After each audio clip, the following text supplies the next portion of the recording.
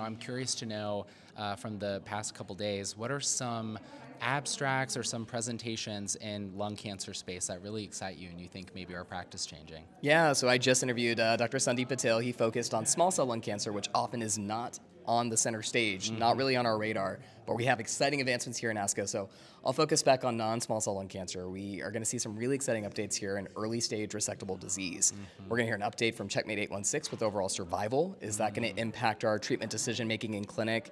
Thinking through the neoadjuvant, the adjuvant, the perioperative strategy for our patients. Let's see what the benefit is. And then, of course, we'll also have this update on the NeoADAURA study, looking at patients who have early-stage resectable non-small cell lung cancer with an EGFR classical mutation.